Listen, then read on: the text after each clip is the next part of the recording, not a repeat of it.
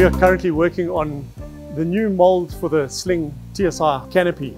We've just recently pulled this component off here. This is the actual composite master part that we've taken off this machined unit, which effectively is what our mold will look like. We're going to be making the composite mold out of this master here, and that mold will then become the mate of that current mold, which is the outer skin of the current TSi Canopy. We've just recently infused a few doors. They've now been put onto the scale and we've done a direct comparison weight check, and we're saving in excess of 1 kilo per door, which in an aircraft weight is what you're trying to save all the time.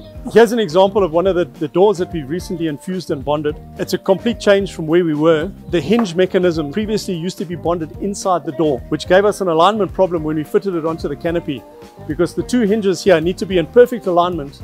Otherwise the door doesn't open in a fluid motion.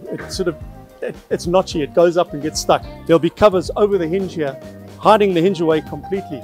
By putting new covers over the outside here, we're streamlining the whole effect of the outside of the door. There's not going to be any hinges that you're going to see. Everything is going to be fluid. All the lines are going to be nice and straight.